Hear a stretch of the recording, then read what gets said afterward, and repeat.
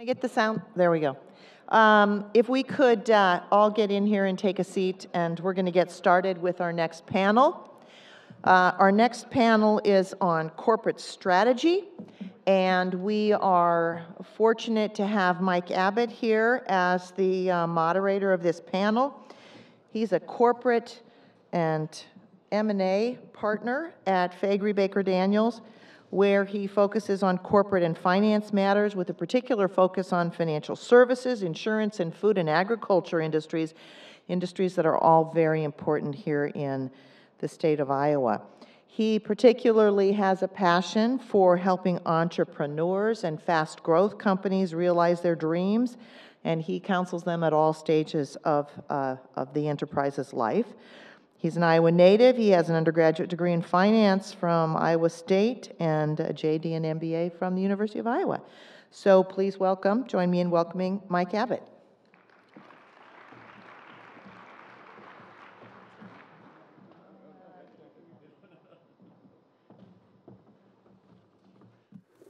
Well, hello. It's my pleasure to welcome you to the Corporate Strategy panel. And as Terry said, I am Michael Abbott, and I have the honor of facilitating our discussion for the next 75 minutes. Our panel is going to be discussing current trends and how they impact the industry. We'll also be focusing on approaches to strategy. Now, over the last few years of this conference, we have heard a lot about and considered the continued rise of technology and how it's expected to disrupt the industry. And just as many of the other panel discussions from this year's conference, I suspect that our discussion today will be no different. Given some of the recent news about health insurance companies and other industry participants, primarily health and wellness plan providers, either giving away or offering Apple Watches at steep discounts in exchange for access to biometric data, I, as many of you, may be wondering, is that the bellwether that we are now entering that pace of rapid adoption, and are we finally entering that stage of quick data integration? And based on some of the panels yesterday, many of us may be thinking yes, some maybe no. I think we have, some opinions are still outstanding. And if so, what does that mean on how we should shape our thinking about the development of effective strategies to address this trend and also seize opportunities as it may spread through other areas of the insurance industry? Now, in my organization, when we're working on strategy around data and analytics, we find it really challenging to wade through the sea of possible approaches. So we often seek outside guidance. And as a Michael, when seeking guidance, I do what Michaels do naturally, and I turn to other Michaels. I mean, there's just tons of us, right? So for instance, when looking on thoughts on how to frame strategy around technology, I could look to resources such as Michael Porter. Many of you probably have heard of him. He's a renowned thought leader from Harvard Business School. Now, Michael Porter has been quoted as saying that the underlying principles of strategy are enduring, regardless of technology or the pace of change. I find these words comforting to help us stay focused as we wade through the sea of possibilities and focus on our strategy. Alternatively, there are other Michaels. For example, I could look to another Michael, maybe Michael Scott. And that's a fictional Michael, and he is a name I believe hopefully many of you recognize. Otherwise, this joke is not going to be funny. But he is a fictional character. He is the branch manager of Dunder Mifflin's Scranton branch. He was on a character on NBC's TV show The Office. For any of you that were living under a rock in the early part of this, the 2000s, his character is known for having an extreme lack of self-awareness and also liking to wax poetic on many different subjects.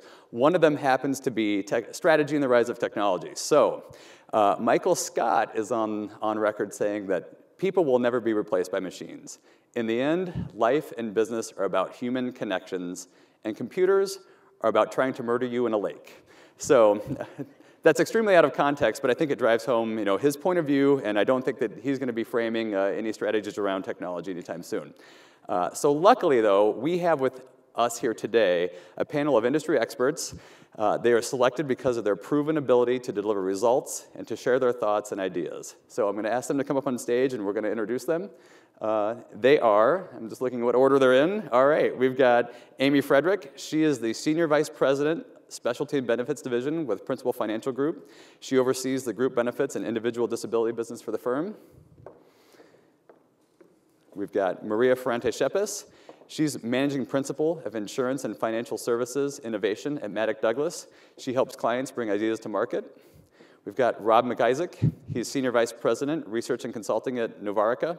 He has expertise in IT leadership, transformation, and strategy. And finally, Raghu Ramachandran. He's the head of the Insurance Asset Channel, S&P, Dow Jones Indices. He works with CIOs and other investment staff to develop solutions to manage investments.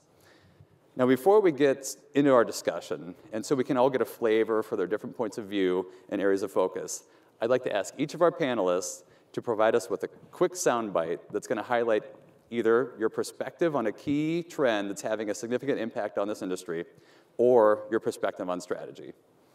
Robert, you want to kick us off? Sure. It's nice to be with you this morning. Des Moines is apparently the city I go to visit the most frequently where I don't have a child. I have one in Boston, one in San Francisco, but since this is an insurance capital of the world, it seems I spend a remarkable amount of time here, and that's terrific.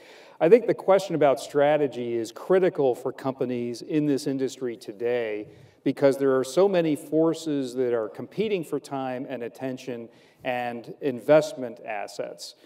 So from a strategic standpoint, one of the things that we clearly encourage companies to think about is, like Wayne Gretzky, skate to where the puck is going to be, not to where it is right now. And in order to be able to do that, you really need to understand what the market dynamics are, how changes are affecting consumers, demographic implications as we look at multiple generations that actually think about the world very differently. And the technology needs to be an enabler for business strategy, not the other way around. That there are many examples of technologies that have been brought to market that were great ideas, but not every great idea should actually be executed on. So it's really important to frame it in a business context. I think, notwithstanding the focus on strategy, I think, not a Michael, but a Peter, I think it's important to think about Peter Drucker's comments as it relates to strategy, which is that culture eats strategy for breakfast 100% of the time. So it's extremely important for companies as they think about where they want to go and how they want to do it, to recognize that some of the forces that they're going to have to deal with are actually internal to their own organization.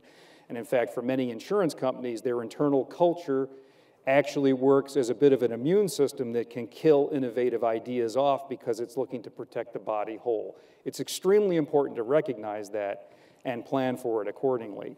And then finally, I would encourage companies as they think about strategy to recognize that while we, as people who've grown up in the insurance industry, may think of it as a unique and standalone industry, the fact of the matter is that people on the outside think of it as being part of a broader whole. And so understanding the importance of looking at the world from outside of a company in, rather than an introspective view of working from the inside out, becomes extremely important, and at least with the carriers that I've worked with and worked for the better part of 3 decades, it is an extremely challenging thing to do. So I think all those elements fit in with strategy. Great, thank you. Thank you, Michael. Yeah. Thank you for having me here. What I'm going to be talking a little bit about here is, or at least when people think about technology and innovation, it's always entrepreneurial, forward-looking. Part of what I'm going to be talking about is a fear component, that is, there is change happening, and if you're not willing to react to it in terms of how the operations are run and certainly in terms of investments, it's going to get you blindsided, and so how fear should be a motivator for innovation. All right. Maria. Great. Thanks. By the way, I got the Madonna mic, so in case you're wondering, I'm not going to dance. No. Yeah, She did offer to break out into song, though. No. I think you're going to dance. No, I'm not going to dance. Thanks for having me here on the panel. It's good to be back here at GIS again this year. So I'm going to be approaching this panel from the standpoint of innovation. That's the work that our firm does at Maddock Douglas.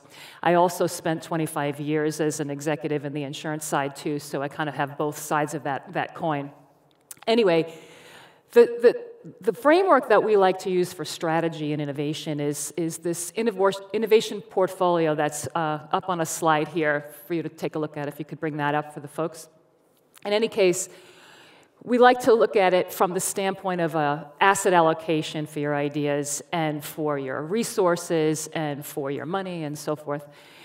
So it's really important when you're approaching innovation to recognize that it's not all created equally, and that helps to allay some of the fears that are associated with that as you start to embark upon a process. But the distinctions between the different types of innovation are as follows. And on the quadrants there, anything across the bottom is where you have business certainty. Business certainty being that you know how to do it. The capability exists. If it's on the top, it means that something is really hard about it. There's a technology that hasn't been built yet, or is about to be built, or is a regulation that has to be broken through, or some other big barrier. On the left and right, you have market maturity certainty on the left, meaning that it's a need that is well understood, that you know that if you solve it, there's a big opportunity at stake. And then on the right, it's when not so sure. In other words, you're going to be tinkering, experimenting, and perhaps coming up with an idea that the world didn't even know that they needed. So by understanding that portfolio, then you can start to apply the right strategies, the right people, the right processes, the right decision-making around budgeting in accordance with that, and recognize that the asset allocation is related to your risk.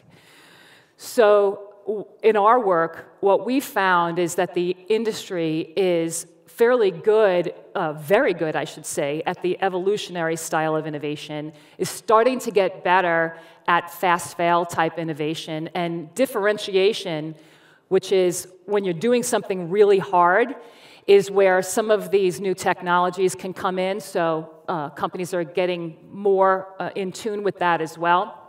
But the place where they're really having a challenge is in the revolutionary. And so this is where our work, betting on Goliath, is actually coming into play, because the combination of David and Goliath is one that we're all starting to really be conscious of, but it has to be done in the right way. So that is the place where we find the companies are getting stuck the most. So I'll be concentrating a little bit more of my remarks about that specifically.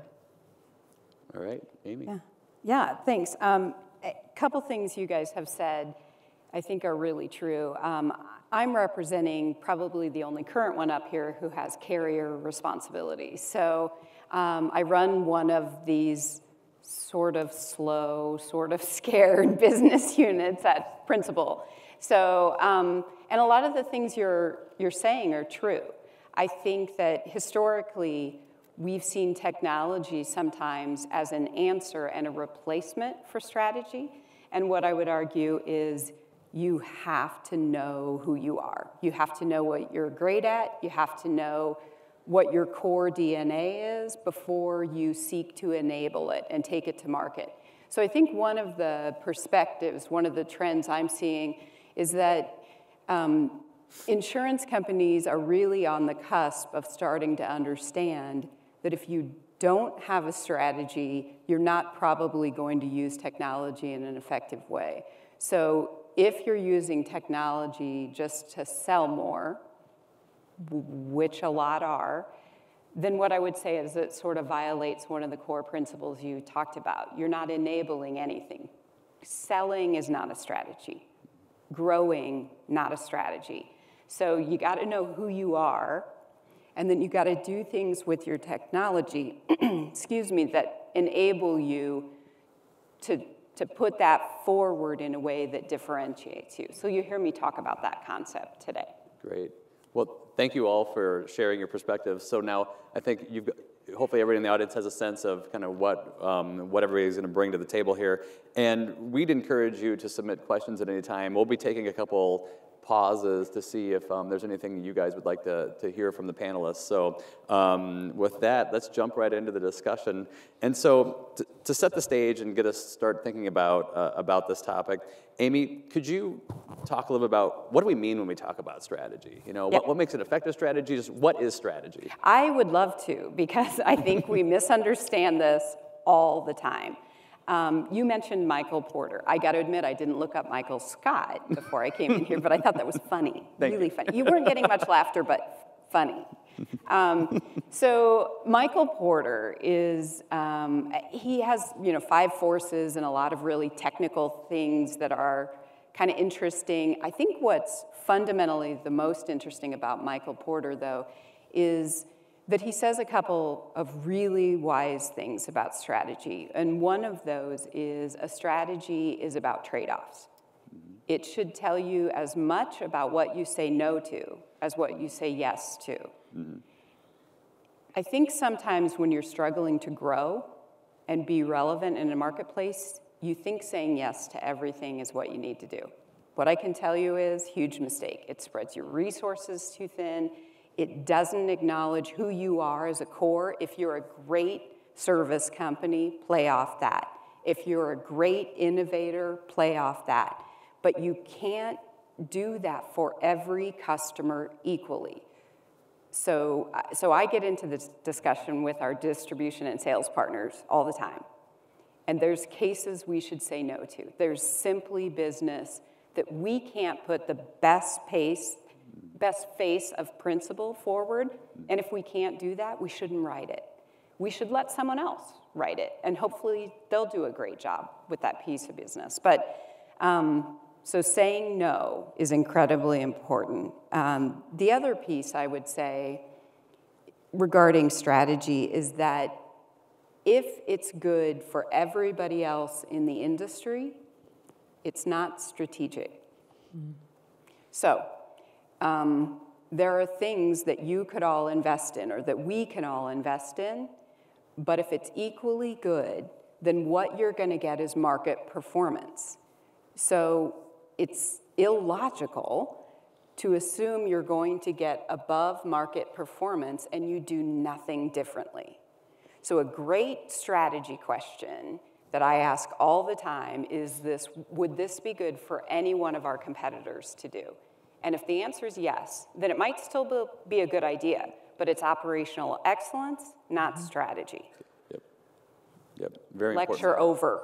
It's a really good point, right? And I think that's something that's, it's certainly lost on a lot of us, what the difference between strategy and operational excellence. So I think that. Right. And some people think if it's long-term, it's strategy. If it's a cool new trend, it's strategy. Right. Again, back to the nerd strategy definition, if it's not going to give you sort of a durable advantage in the marketplace, it's probably not strategic. I would completely agree with that, and even from the perspective of innovation, because strategy is bigger than just innovation inside of an organization, obviously. It's like how you want to do, how you're going to position yourself in the market, whether it's with current products and services or the future. But when we think about, let's say, innovation strategy, the same principles hold true. What we would encourage or even demand of our clients is that they stake out a domain that they choose to innovate around. And that domain has to be very much anchored in not only their own competencies, we like to call them superhero powers, but it's the real. Oh, that's way better. It's more fun, and you get to wear a cape. But you want to really anchor that in what the competencies are of that organization that are unique. And to support your point, we often ask the question, what would strike fear in your competitors about your organization or your company? And then we use that to create that anchor and then look at how trends are intersecting with that particular power and then use it to stake out a domain in an area that is very nebulous and gray and fuzzy. Because if you look at all the possibilities in innovation, it's like boiling the ocean. And that's not practical, so you have to create those guardrails. Yeah, I think going back to your slide, Maria, I think one of the things that's really important to recognize too is that within insurance, you have different verticals. The property and casualty space differentiated between personal and commercial lines, the life insurance world differentiated between group and individual products, to name but 4 examples. And the technology, innovation, and adoption and patterns are different between the lines of business. Having spent more than 30 years working for carriers in senior roles, but then also having spent 5 years as the CIO for a top 50 US bank, one of my observations became you see innovation happening first in those businesses where you have high transaction volumes, low switching costs, and very high degrees of transparency. So it always happens first in banking before it gets to insurance, and typically it's a 5-year window. It always comes to insurance first in personal lines, property, and casualty insurance because of the frequency of transactions and transparency. It's very important for companies to recognize that, and in some cases look to their left, depending on what business they're in, to understand what's coming. It's not necessarily that they're creating new science. It may be application of things that have been tested and that customers have validated in other places. We tend to think about innovation as being operational innovation or tactical activities about improving things that people may be doing internally today, and then strategic innovation, which is really about breaking business models and doing things that are new and different. And the challenge, this gets back to the culture piece, the challenge for some companies is that they may just not have the brand permission to do some of the things that they might think would be a good idea from a strategic standpoint. And there are many examples where companies have tried things. The technology was great, the concept was great, it created a reaction within their organization which effectively killed off the idea. And so you see companies in some cases saying, some of these truly innovative things I might do, but I might do it under a different brand strategy. And you see that, one example of that today is Mass Mutual on the life insurance side, where to go after specific market segments, they've created Haven Life as something that speaks to a specific demographic cohort, Valora, which speaks to a completely different capability, and Retirement Middle Market, a third completely different capability. Which one is going to work? They don't know.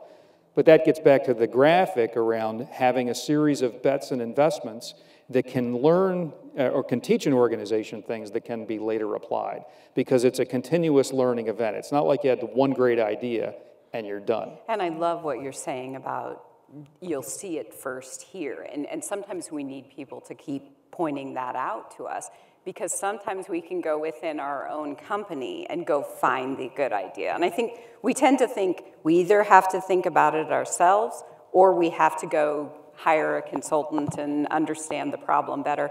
And sometimes we've got one area within the same company that's 3 years ahead. But it does mean we have to be humble enough in our own area to say we're behind.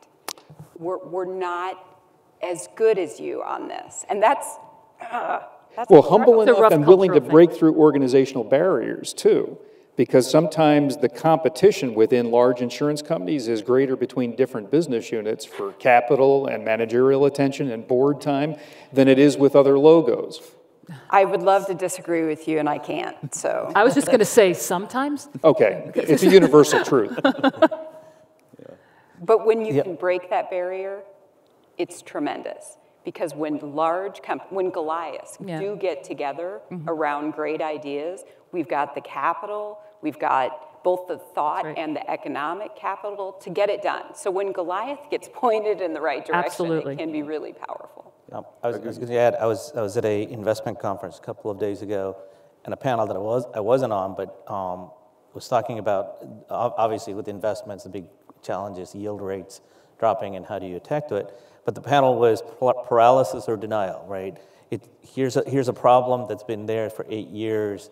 It's not hidden anymore, but nobody wants to make it change, or strategic change, because that would affect how they have to opt the operation, and then companies end up in paralysis or denial. Yeah. Good point.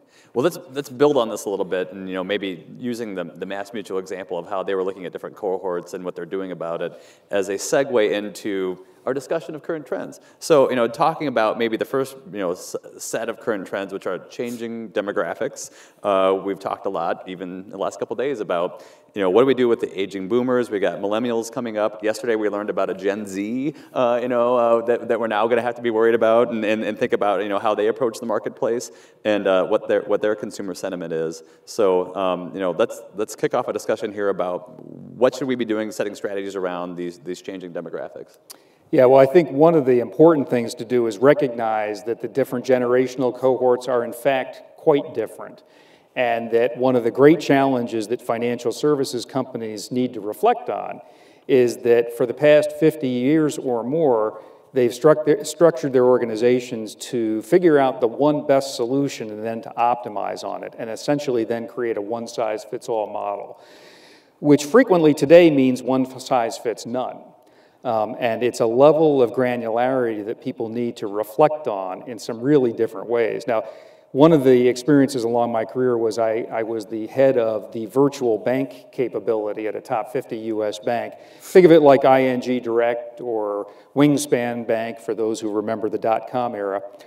And part of my charge had been to drive our online utilization so that it was going to be on par with leading banks that we were competing against, the B of A's and the Wells Fargos of the world.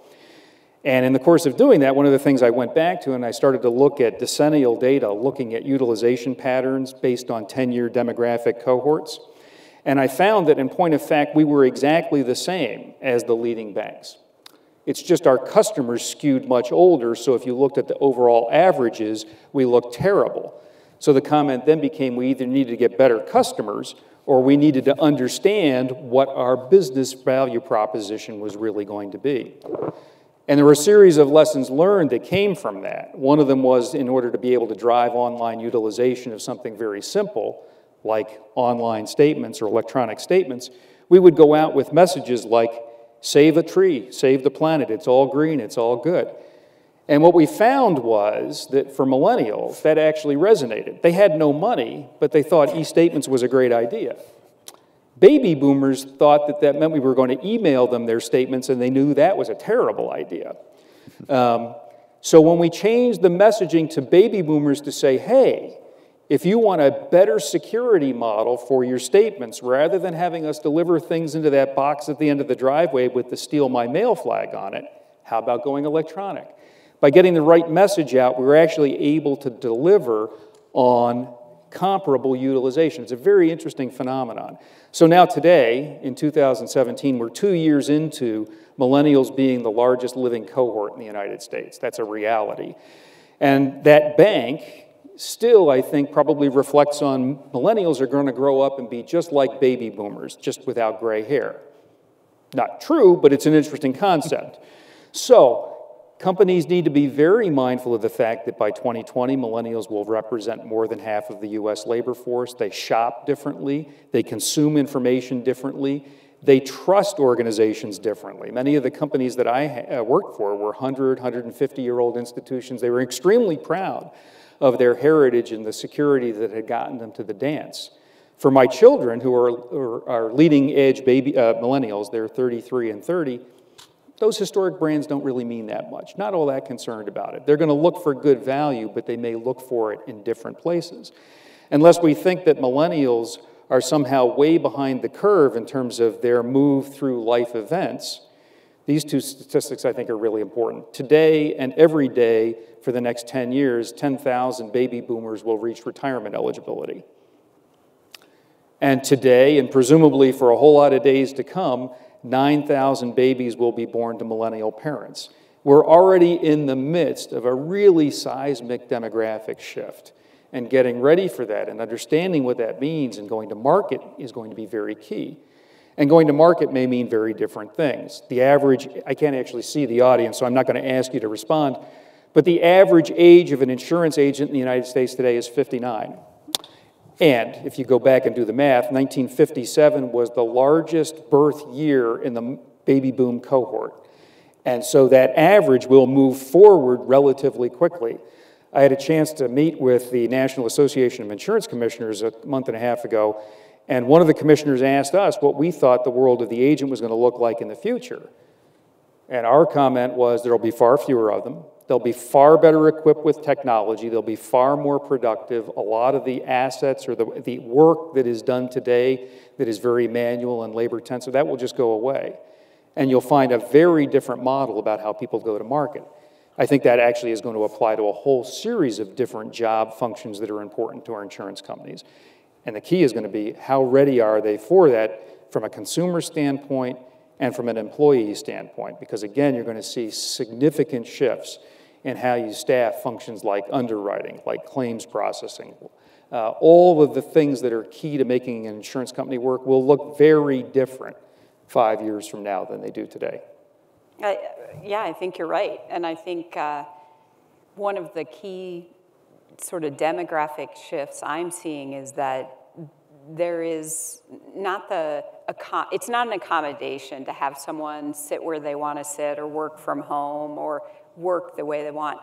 It's an expectation. And so I do think traditional insurance companies are going to struggle with that a little bit. I think we're also going to have to do things like if millennials, one of the things striking about what you said is they research everything, like everything's knowable. So sitting in a meeting and I still try to tell myself, like, I'm really young. I'm not young because I say We think she's young. Just yeah, to be clear. Please, pander to me. I don't care.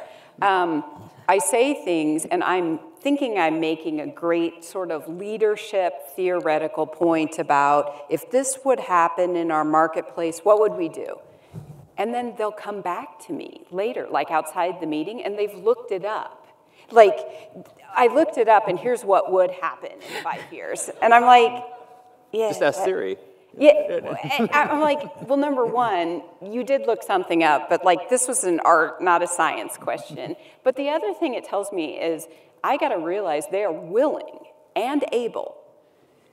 They think everything's knowable to some degree. So the kind of lines between art and science are different. The lines between what's research and what's day-to-day embedded in the process of the intellectual work they're doing, being a knowledge worker, is completely different. And honestly, I feel like I'm barely getting there in terms of keeping up with it. So it's a struggle. And this is one you don't want to get wrong. I worked for a commercial lines P&C carrier at one point. We had a great debate internally around underwriting, art or science.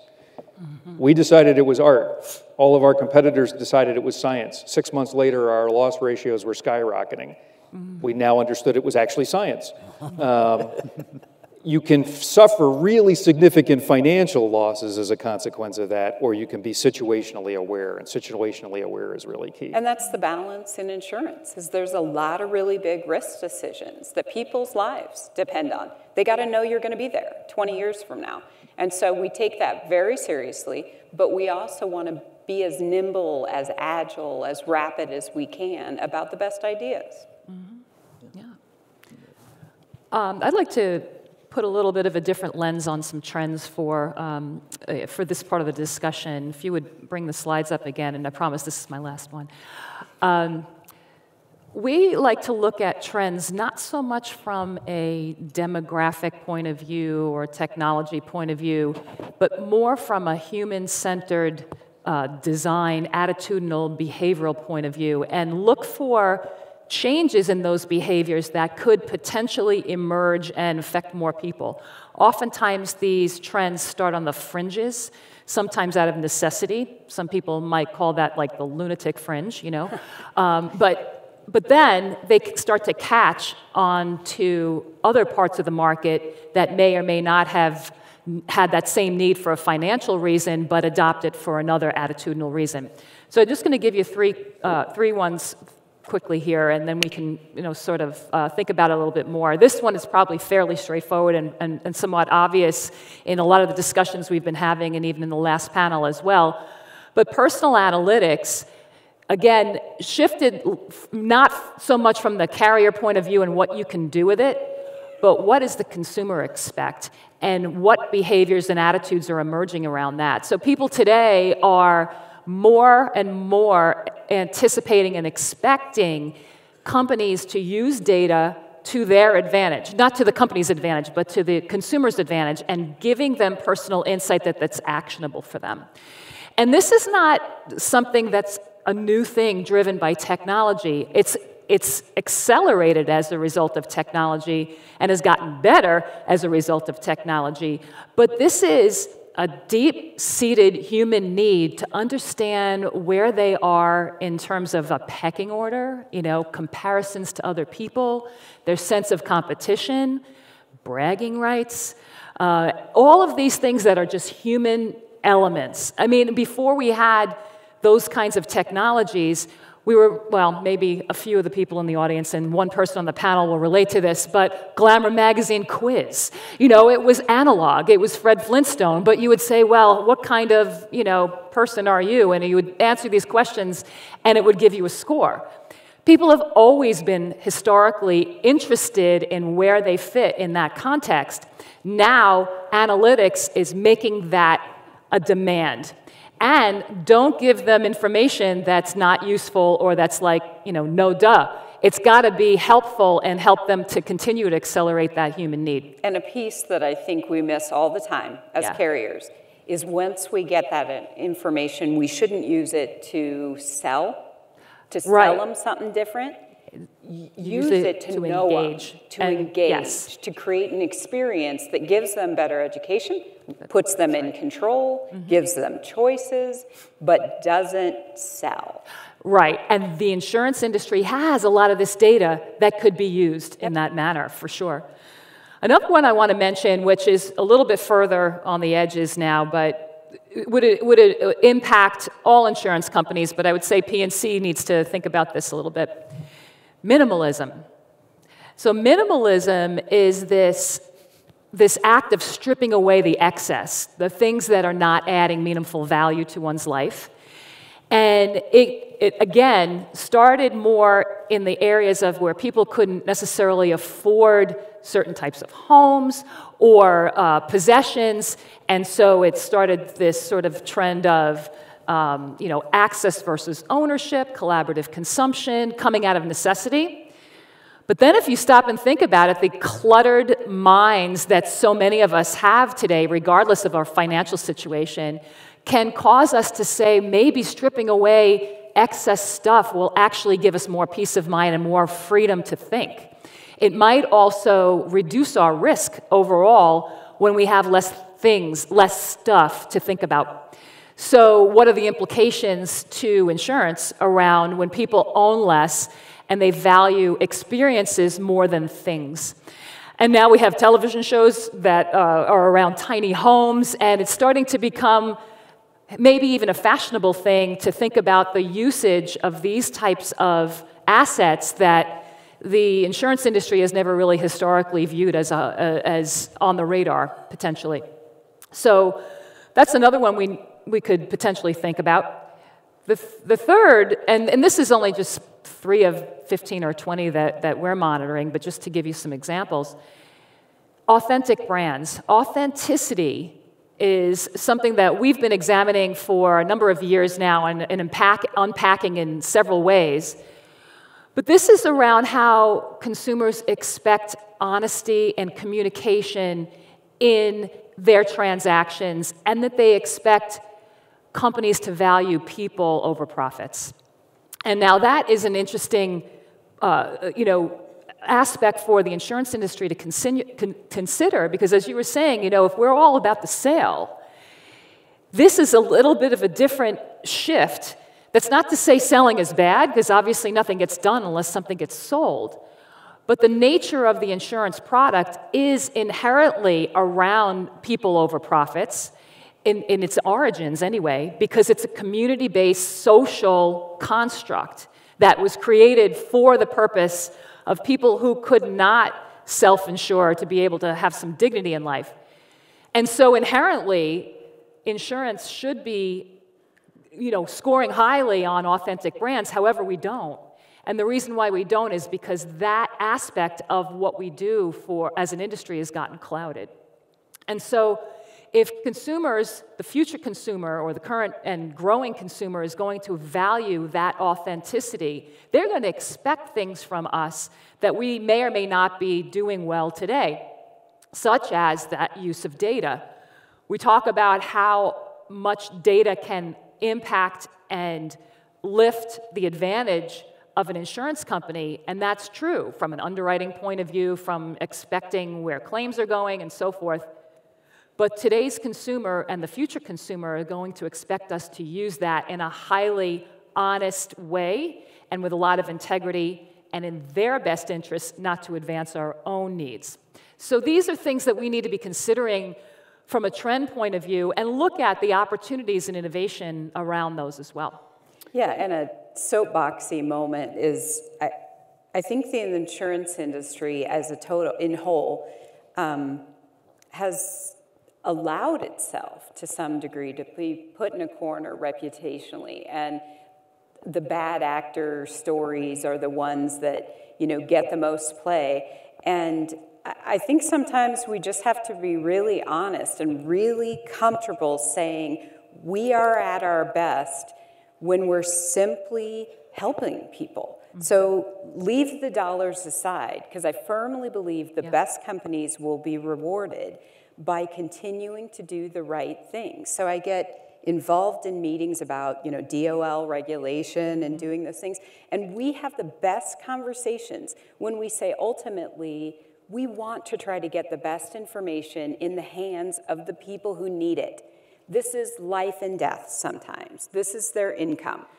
And there is no way a coffee company should be beating us on brand. There's no way. We make a difference in people's lives, and we've got to be comfortable telling that story. And we've got to be hip to hip with the regulators on saying we're going to be there as a good actor, and we know everybody can win. And we're not comfortable with that. Well, not universally, right? Because there are some examples. If you go back to Maria's slide, you think about some of the players in the market, and I'm not shilling for anybody, but if you think about a brand like USAA, one of the things that they're very keen on is understanding user experience, and they've invented technologies to support their customers because of where they are and what they do. As a banker, I used to hate competing with USAA for that very reason. They were just so darn good at it. Everybody in the room, I assume, has actually deposited a check using their cell phone to take a picture of it. Well, that's a technology USAA invented because they had a significant portion of their client base in Afghanistan and Iraq where there were no ATMs. Well, what's the implication of that for insurance? Well, maybe not very much, except that if you were to ask USAA today about claims adjudication, one of the things that they do on personal property is, if the circumstance is correct, they're actually able, when you call in to denote a first notice of loss, take over control of the camera, scan the device, begin the FNOL at that point, and for personal property claims, they'll actually adjudicate the claim while you're on the phone. So their best turnaround time is from the phone call coming in to the money being in your bank account, 20 minutes. Jeez. Yeah, that's the exact reaction I had. Right. That is an amazing story. And by the way, that just set the bar for everybody in this room around what good service looks like. If you think about in the health insurance space, Cigna has been very aggressive about the personal analytics, right? So it starts off pretty simple. Everybody's wearing a Fitbit or some other device. Give up the data, we'll give you a discount on your insurance premiums. But they've now moved to make it a bi-directional communication. So, Rob, it looks like you're being a little sedentary today. This is a great time to get up and walk around. Ah, that's a value add. I now have a second conscience. Or third, if you count my wife. But they've now moved into smart fabrics for people who may have a condition such as diabetes, being able to monitor blood sugar levels and say, you know, now is the time when you need to do something. My best friend when I was a kid was a diabetic. His mom, Betty Crackers, armed me with crackers so I could feed him whenever things went sideways. Now the insurance company can do it. And back to Maria's point, the insurance company can move from being the thing you call when bad stuff happens to the thing that helps avoid the bad thing happening in the first place, and now your interests are aligned. That's a fascinating shift. In many ways, back to, think about the mutual assurance societies of the 19th century, that's what that was about. Absolutely. And I just want to make a point about USAA. That advantage, that superpower that they have is knowing their who. Their who is so clear, and there's such a common bond still connecting them together. This, you know, the military community, that is part of the reason why they are so good at designing experiences, because they're so clear on their customer and who Couldn't they are. agree more. Yeah, so Raghu, you're in the trenches, spending a lot of your time talking with companies, carriers about their needs for data and analytics. And what are you finding? What are you seeing out there? So, I mean, it's obvious if you look at how your experience is, or if you look at how the analytics comes out, things like predictive analytics have an impact on loss ratios, for instance, in property casualty companies. But the challenge is, how do you incorporate some of the bigger data stuff into the analysis? For example, human longevity, which is Gary Venter's sequence your genome, and then you get 500,000 tetrabytes of data about all your things, and you can figure out what it is. They've gotten that down to a price point for $25,000, you can go do it on your own. And if you're a life insurance company, that's a big anti-selection risk, right? Because you know that the people coming to you might have inside information. Well, just recently, Mass Mutual said if you're a policyholder, you can do that for $1,400. So it went from this theoretical, human genome sequence costing millions of dollars to $25,000, which is somewhat reasonable, to $1,400, which is very reasonable. So now Mass Mutual can not only underwrite you, but you get to have the information on it. Obviously, they're going to have more information on the underwriting, and that just became a competitive advantage for them in terms of how to invest the money. Another one that's I think challenging for companies looking into this is artificial intelligence, right? So the idea is in sort of trading, for instance, is that you write a program to do quantitative trading, and it figures out how to get that arbitrage faster than I can get to it. And if I set my microwave closer to the exchange, I can get it 30th of a second faster than that. But if you think about it, you are programming a set of rules, or your quants are programming a set of rules into the program, and it's just doing it faster than you could do it. But now if you introduce artificial intelligence into it, what you see is that then the program itself is changing as the information's coming in. So you're no longer just dealing with my best mind, but you're dealing with how my best mind's mind can adapt to how things are going and how that's going to change. And so you're going to see that stuff going faster and faster forward.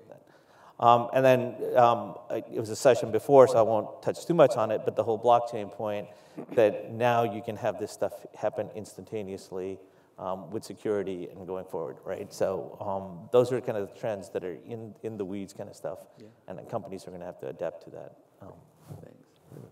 This may be a great time to pause briefly and ask Terry if we have any questions you'd like to ask the panelists. Not yet. Not yet. Feel free to send them. No pressure. We don't need any questions.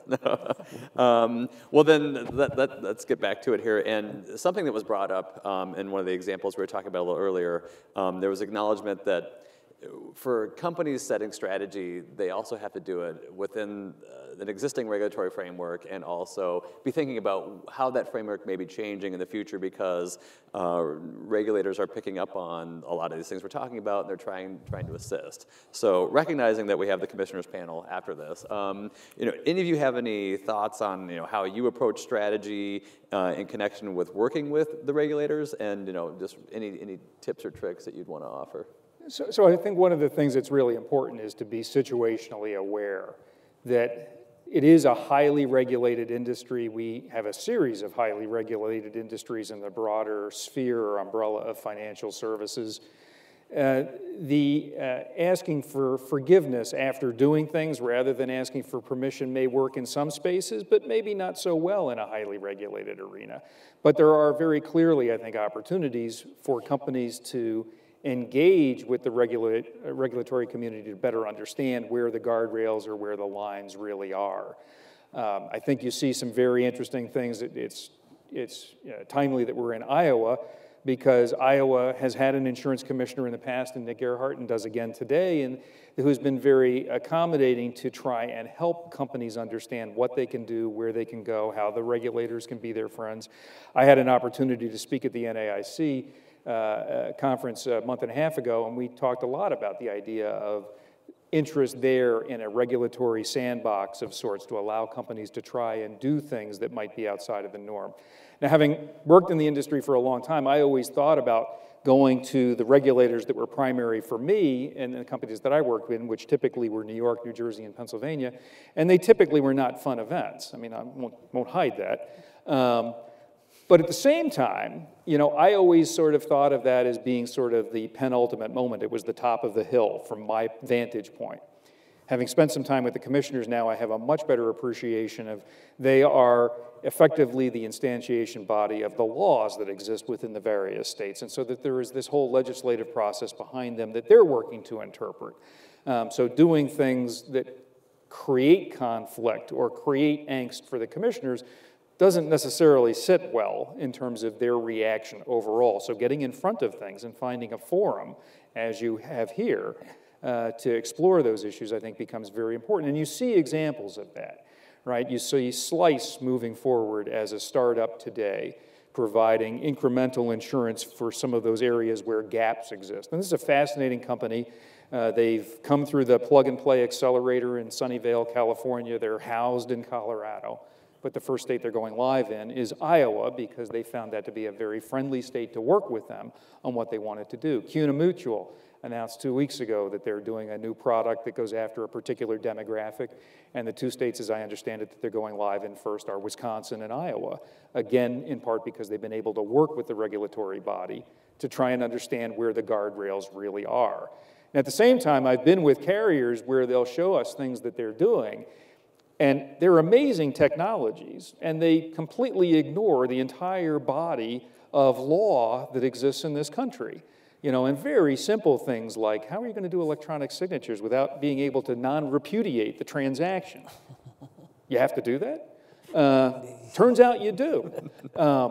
So finding ways where those of us who may have experience in the industry, or dare I say some gray hair, can find opportunity to help and guide can be very important. I was actually very pleased recently, the plug-and-play folks in Sunnyvale actually asked me to hang a shingle out where I will go out there once a month or so and effectively be Lucy, where the startups can come through and ask about the kinds of things they need to be aware of as they're trying to face off against VC firms, against carriers, and against the regulatory community. I think finding ways to create partnerships rather than animosity can go a long way towards moving the ball forward. And I happen to mention Wisconsin and Iowa. Michigan is a state where there's an insurance commissioner who, interestingly enough, is a banker.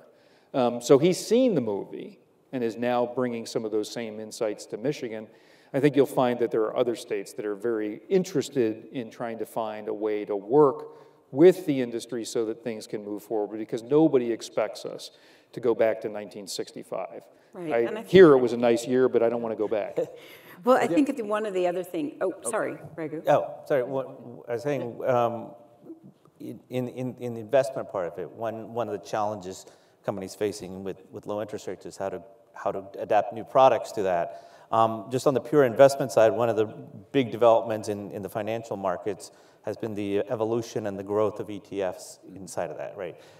ETFs don't fit into an insurance model and hadn't, because any commingled vehicle used to get a 30% capital charge. And even if you were buying just a treasury ETF, why would you go from 0 capital charge to 30% capital charge for no reason? And so there has been a process, we've been part of it, but it's also been with the other industry, working with the insurance commissioners to figure out, here is a new product, how do we introduce it into the insurance industry? If you're coming from finance, you think, oh, this is taking too long. If you're in the insurance industry, you're like, how did you get it so fast? Because it comes, I mean, and there've been a lot of progress just recently. The accounting for fixed income ETFs has changed. So it's a process of evolution and training that, and explaining to the commissioners why this new innovation, new product, makes sense for insurance companies, and how do you get that involved into it? Yeah, the point I was going to make is when we're talking with regulators, which we do with frequency, it does feel like there's probably 99% of the focus on bad actors, which I get. So monitor, understand, find early warning indicators that they've got bad actors out there. I guess what I always sort of wish could be in those conversations is, are there any rewards or anything that gets faster or easier for good actors? Yeah. So it's a basic point, but like at work when we're dealing with fraud cases.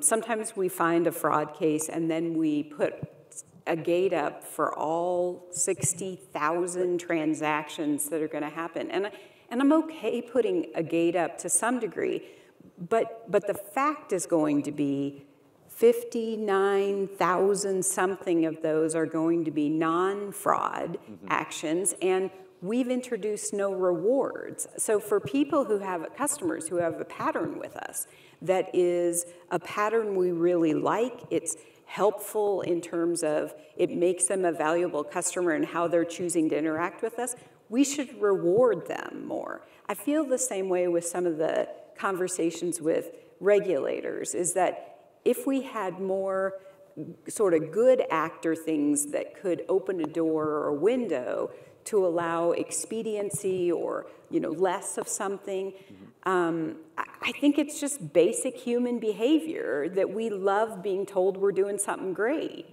And so I think that's a balance. I try to work with that at work, and it's a balance that I think as we work with regulators, it's helpful to try to find. That's a good point. And great answer, by the way. You did great. But, Yeah. Could I offer one point on that same subject relative to regulation? In our experience, many insurance companies are lacking the skill of understanding how to do effective experimentation. And effective experimentation allows you to learn what you need to learn about what the market will and won't accept and be able to unwind it. And so I think just to quick points first is inspiration. So people internally in an organization need to be inspired about a new idea, particularly if it's really different, in order for even to get out the door. But the regulators should be part of that inspiration group, the team. So co-creating with the regulators is really important, which everybody has said, but I just want to make sure you include them in the team. And then the second is backstop it. Give it a way to unwind comfortably so that you can learn what you need to learn and then not do no harm, in the process. Good. So Terry, I see you're up, and I think there must be some questions. I have a couple of questions. And the inspiration comment is a great segue into this question because it is about getting buy-in. How do you get buy-in on corporate strategy across all levels of the organization? What is it that you do? And what do you ask of employees to help them advance corporate strategy? Yeah, I'll take a crack at that. I'm going to say something that I think might be surprising. You can't get equal buy-in and equal timing from everybody for your strategy, and you might just need to move on without them sometimes. It doesn't mean 3 years down the road, 5 years down the road, it's impossible to have everybody on the same page, but through personal experience, we wanted to do some things where we said no. Who do you think didn't like that very much? Our sales force? Yeah. So there were customers that we actually said, we don't think we can service them as well. So let's say no to some of those pieces of business. That'd be an example where the buy-in was not immediate. And to some extent, knowing that strategy is going to be durable, and you're also open to the fact of watching if it's working or not working. What we said is, we know right now you're not with this. Let's talk in 6 months. Let's talk in 12 months. Let's talk in 18 months, because the trade-off is going to be, we're going to save 6% of our whole product development capacity, and we're going to put it towards really great customer service pieces, really great experience pieces. And we ended up 12 months, 18 months later saying those experience pieces were worth it. So it actually, saying no to things actually gave us a little investment pocket to do things that we'd known for a while that we probably should be working on.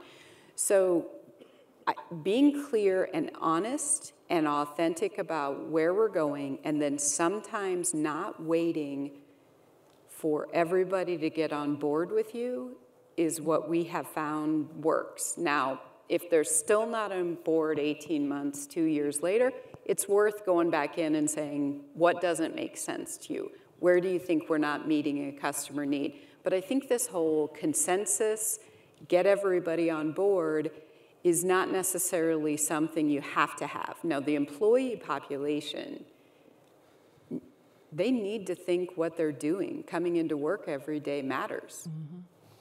And we're in the insurance industry. Yeah. That is the easiest case to make, that your work matters. Yeah. So that is a failure of leadership if we cannot get buy-in on an insurance story. And I think it also relates to the who part of it as well, because an insurance story generally, yes, makes sense, and sometimes people might have a hard time understanding specifically what that experience needs to look like because the target hasn't been defined very well. I hate to use the word target because it sounds like you're going to shoot an arrow or a gun or something like that, but it's really about who you want to serve. And in our experience, really getting clear on that through a combination of research, art and science, and then defining that inspiration target, if you will, that then is used to create empathy. So you bring this person to life inside of an organization, and we've seen companies be able to transform their customer experience and their entire strategy around really understanding their target consumer very, very well. And then if that doesn't inspire certain people that are working with you, it's time for them to go. Because that means that they might just not be on board with what you're all about as an organization, and that's actually a good thing. But if it's not clear, then they're sort of on the fence, and they don't know whether or not they agree with who it is that you're serving, and then the how. I think in addition to just articulating it well, to get employee buy-in, one of the things you have to do is give them the ownership or the ability to adapt the strategy to their actual real-life situation, because you're not, as a strategy, going to be really worried about how does a claims person actually enter policies into it, or how does an investment actually gets executed on that, right? So they have to have the ability to take the strategy, the freedom to take the strategy and adapt it to their day-to-day life, because they're going to come in, they're like, do I have to do this just because somebody told me, or how do I get it so that it helps move that goal along? And I would also suggest, in the words of one of my mentors years ago, the right idea at the wrong time is the wrong idea. And so having the context set and the organizational will and the culture set is extremely important as people make strategic bets on where they want to go. We did some research with both life and P&C carriers late last year, and it was about innovation as a driver for, or an enabler for, strategy. And in every case, the carriers came back and said, it only works if it's driven from the top of the organization. The CEO and the C-suite need to be bought in on it. The CIO isn't driving it. He or she is the enabler of it. And it's got to be that way in order for it to persist and survive the immune system that's going to actually work to try and kill it off. And when we were in Silicon Valley back in February, we had a chance to meet with Amazon Web Services to talk about both how they've inculcated their culture across the organization and what the elements of it are. And it's very, very clearly driven from the top of the organization. Everything they talk about is Jeff's vision for where they're going to go. And as an example of that, they have a very interesting model for product development. I just found this fascinating. It's a 4-step process. The first thing they do is they write a press release. Right, shocking, right? So now they know what it is that they're doing. And when they get the press release done, the next thing they do is they write the Q&A.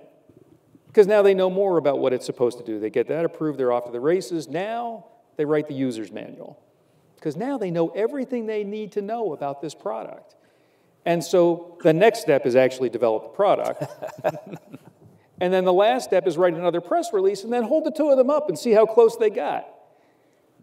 And the reaction in the room amongst the insurance people was, oh my goodness, that's just amazing. because that's nothing like what we do. And they had a junior product manager they called out from Amazon who had asked Jeff, why is it we do it backwards? And Jeff's comment was, no, we don't do it backwards. Everybody else is doing it wrong. We're doing it right.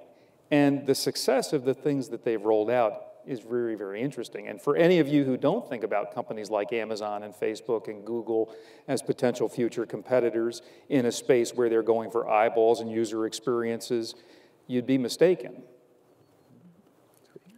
Terry, if you get more questions? So, yeah, I have a couple questions that are really about particular segments of the market. So I think folks are looking for just the expertise on the panel to weigh in.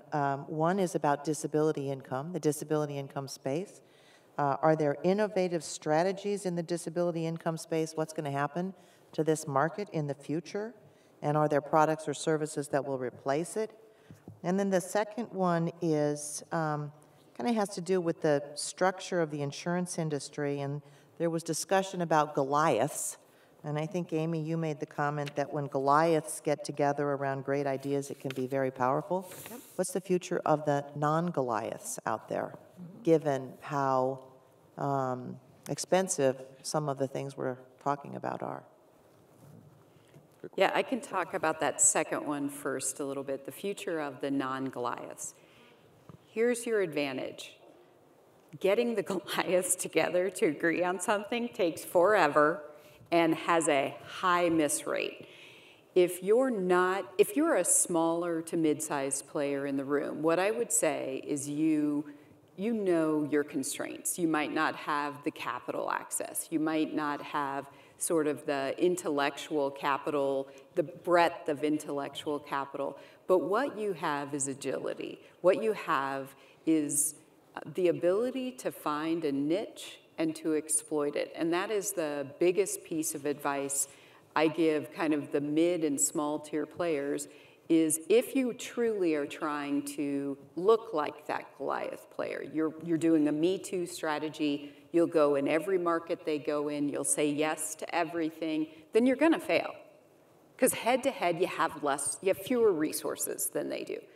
But if you find your niche, you find the area where you can take them on and then slowly move out from that niche, I think you're going to have the investment that you need for the growth, and you're going to have the ability to have some of those other larger players say, you're really good at this. Maybe we can just partner with you. So I think if you don't have your niche, you are going to not like the growth rates you have. Other Goliath kind of... Yeah, also, I wanted to... sorry. Going to a point you made earlier, part of your strategy as a Goliath, if you will, is that you're going to say no to some people. That's the person that the Davids needs to go to. Mm-hmm. Correct. And I just want to make a clarification since I started the Goliath metaphor here. When I talk about Goliath in the context of innovation in the insurance industry, what I'm talking about is established insurance companies.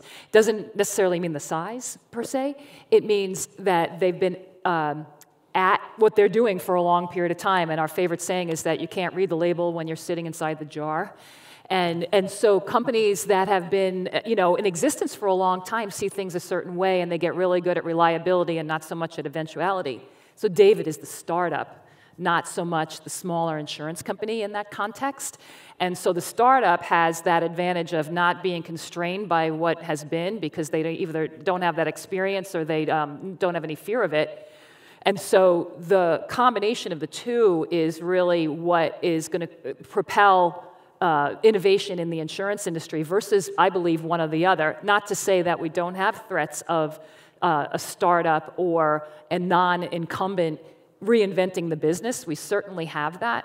But I still bet on the companies that are in the business, have that unique experience, and their ability to increase their agility at least a little bit so that they can work with the Davids or the startups effectively. But I think both points are really important, right?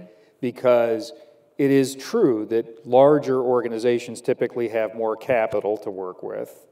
They also have more bureaucracy to fight, so there's a plus and a minus there. But I think that it is very important for more modestly sized organizations or more modestly sized business units inside big companies to be very clear about who they are and what they want to be and the places that they're going to play. Trying to play on every field is typically not a winning strategy. If I go back, I didn't get confused, by the way. I know this is not a banking conference, but I would like to draw one more example. I mentioned USAA. And in the United States, if you look at the industry of banking, it is very highly concentrated. The largest 6 U.S. banks control a remarkable share of the market, and in many cases are actually technology companies masquerading as financial institutions. But USAA's invention of the ability to make deposits with a smartphone is something that was very easy for others to replicate. And every bank worthy of the name in the United States today has that ability if they want it. And to be clear, there are 6,700 banks in the United States, a stunningly large number. So finding the opportunities in the insurance world, whether it's particular niches that have been ignored, like what Slice is going after, if it's particular capabilities, particular customer segments, there are opportunities out there. But you need to be smart about where you're going to place your bets is what it gets back to. And the Davies may well be able to help with placing some of those bets. I want to go back to the disability income question. Just a quick couple thoughts on that. We've talked a little bit, Rob. I think you were the one who mentioned the average age of the producer. I actually think for disability income, that 59 is low. So what we have in the disability space is a distribution system that is very mature. And what it means is some of the younger generation attraction points have been harder to get with disability. So I'd say a couple points. And again, for principal, I actually am responsible for the disability product. So I'm giving I was surprised you didn't go with that question first. I'm giving away secrets here. But I would say a couple things. One is figure out who really understands your product well and build a younger generation of producers who can help people understand what income protection is all about. And the second point I would make is people don't get disability insurance. They think the government's gonna, it's confused, the SSDI is confusing and they hear all those things. So if there is a place to build on experience, to build on making your product less, minimalizing your product, minimalizing the experience, but outsizing the approach on what the heck this disability insurance thing is, I think anyone who does that well is going to take up more than their fair share of the marketplace. It is an industry that's a hard one to explain, but it's a big one in terms of actual what Americans need for income protection. So those two categories feel like big ones to exploit. And if I could just build on that, I think that's a great Rubik's Cube to kind of twist around, right? Because the aging producer population is certainly an issue. We see DI amongst the products that many carriers are most keen to want to go to market with from a voluntary benefits or a worksite marketing perspective. So going after a dramatically, potentially lower aged consumer, back to half the US workforce in 3 years is going to be millennials. But it's a simpler product. Complexity for the sake of being complex or because it's going to require somebody to explain it to me is a non-starter in that world. It's got to be something that people can understand. And oddly enough, employers are increasingly aware of the fact that they actually have a stake in the financial health of their employees. So figuring out ways that they can participate in the education around why these things are important is a lever that carriers can pull. But this is also a great place for carriers to say, if I'm a DI carrier, don't just look at other DI carriers. Look at workers' comp carriers. I mean, I know it's all the way on the other side of the spectrum in terms of the property and casualty world, and yet, oddly enough, it's the same thing. So looking at what workers' comp carriers are doing, because again, they've found that they have a vested interest in getting people back to work. Some remarkably high statistic, if you're able to get people back to work within a couple of weeks of people who go back to work and stay back to work, and then if they stay out 3 or 4 weeks or longer, remarkably low return rates. So if you can do things with smart fabrics and other Internet of Things devices to help people with their own remediation and recuperation plans, who's a winner? Everybody's a winner. And DI products would seem to benefit from exactly the same kinds of things. Yeah, good point. Yeah. All right, so we've got just a few minutes remaining, and I think to close things out, it'd be great if each of you could give the audience one key takeaway from your perspective. So we'll just go down the line. If you Sure. start. I think ruthlessly companies should think about looking at the world from the outside in. Don't presume that your assumptions, your understanding, your kids, your experiences are necessarily valid. Banks are incredibly aggressive about focus groups, about customer studies. They know their experiences incredibly well. I think most insurance companies would be well advised to do exactly the same thing. And by the way, talking to producer groups, as valuable as that may be, is not the answer. If you think about top producers, whom I'm very fond of talking with, but top producers that's sort of correlated with older producers, very good people to talk to, but not going to give you much view or much purchase in terms of the future. I think innovation and change is coming, and it's coming from places that you don't expect, or at least but it's coming to policyholders from places you don't expect. So you have to look out for it. I would say that if you could answer one really important question and spend a lot of time on this question, what business are you really in? So if you define your business as insurance or a certain type of insurance, it is way too narrow for that bigger picture of the why of what you do and the relevance for the future. I mean, the poster child for irrelevance is the buggy whip because they defined their business too narrowly and then got, disrupted later on. If you can widen that lens and do it in your own way, but use the superpowers of the organization to do that, you might define your business more as quality of human life, dignity in the future, or something else that has a bigger meaning that gives you bigger white space to work with. Yeah, I think look outside, but know what you're good at. And if that answer is I'm good at nothing, then get good at something fast. So know what your core DNA is and know what you're great at and start your strategy work from there. Fantastic. All right, well, that concludes our presentation. So if you want to please join me in thanking the panel. That was a great job.